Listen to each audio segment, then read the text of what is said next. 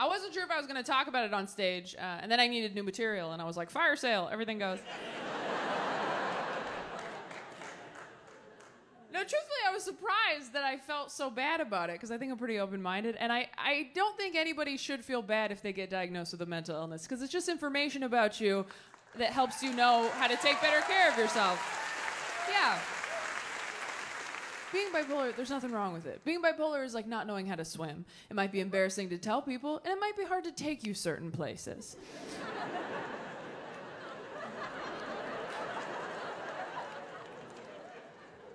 But they have arm floaties. And if you just take your arm floaties, you can go wherever the hell you want. And I know some of you are like, but Taylor, what if people judge me for taking arm floaties? Well, those people don't care if you live or die. So maybe who cares? Maybe fuck those people a little. I don't know.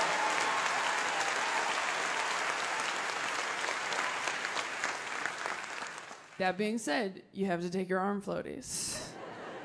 Because it's not cool to know you can't swim, go to the public pool anyway, and jump into the deep end, making it everyone else's problem.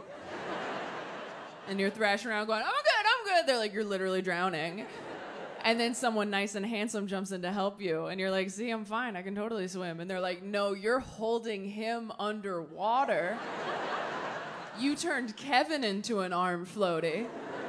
And that's not a fair relationship for Kevin. Then someone floats by you on their back, and you're like, what was that? And they're like, oh, that's someone whose parents supported them in the pool. Until they could be trusted not to die. Here are your arm floaties.